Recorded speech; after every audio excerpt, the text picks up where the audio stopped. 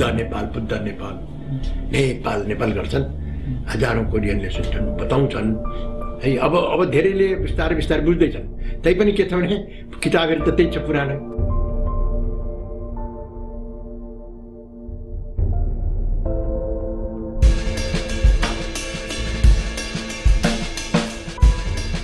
मैले चाहिँ अब नेपालमा हुँदाखेरि त त्यति साह्रो बुद्ध नेपालमै जन्मेको हो, त्यति साह्रो मलाई त्यति प्रचार गर्नुपर्ने आवश्यक छ जस्तो मलाई लागेको थिएन।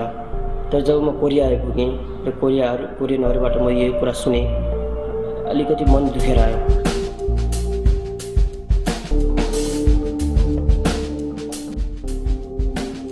दुईटा चिजलाई टाढाबाट देखिन्छ। एउटा चाहिँ हाइट हो र अर्को चाहिँ लाइट हो। त्यो हाइट र लाइट भएको देश हाम्रो नेपाल हो। हाइटमा सगरमाथा, लाइटमा भगवान गौतम बुद्ध।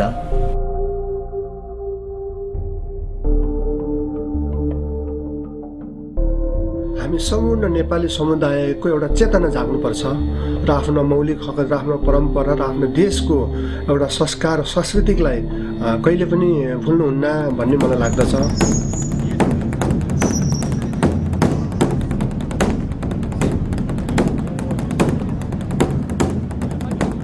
अहिले हामी कोरियामा छौँ। अहिले यहाँ कोरियामा आएर पनि, विदेशमा आएर पनि हामी बुद्ध नेपालमा जन्मेको हो भनेर हामी प्रचार गर्नु नै ठुलो हो। विश्वका अहिले पनि कतिपय मान्छेलाई थाहा छैन कि नेपालमै बुद्ध जन्मेको हो भन्ने कुरा थाहा छैन। इन्डियामा जन्मेको हो भनेर गलत प्रचार भइरहेछ। आज चाहिँ यो र्याली गर्छ होइन, अनि भोलि चाहिँ हामी सबैजना जम्मा भएर पूजा गर्छौँ। सबै अब नेपाली दाजुभाइ साथ दियो भने अझ राम्रो हुन्छ। सबैले भन्नु पर्यो बुद्ध नेपालमै जन्मेको भनेर।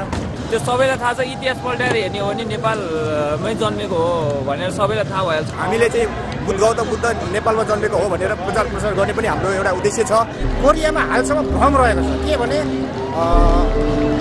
बुद्ध नेपालमा जन्मेको होइन, इन्डियामा जन्मेको हो भनेर। Hello everybody, are we lucky to be in the Lantern Festival? What a blast! Yeah, we wanted to be Thailand, but we can't, so we can trip it here and it's good. Well, I found one of the most creative and beautiful festivals I've ever seen in my whole life. Do you know about where he was born in? Where he was born? Yeah. No, I don't know. No. Do you know where he was born in? Wasn't it India? Do you know where Buddha was born in? No. I don't know. Do you know where he was born in? India somewhere. Do you know where Buddha was born in? Of course, he was born in India. I learned in the school. Buddha was born in India. It spread to China and Korea. Somebody say like that, somebody say like those, but we don't know exactly where the Buddha was born, but I think we have the evidence that Buddha was born in Nepal.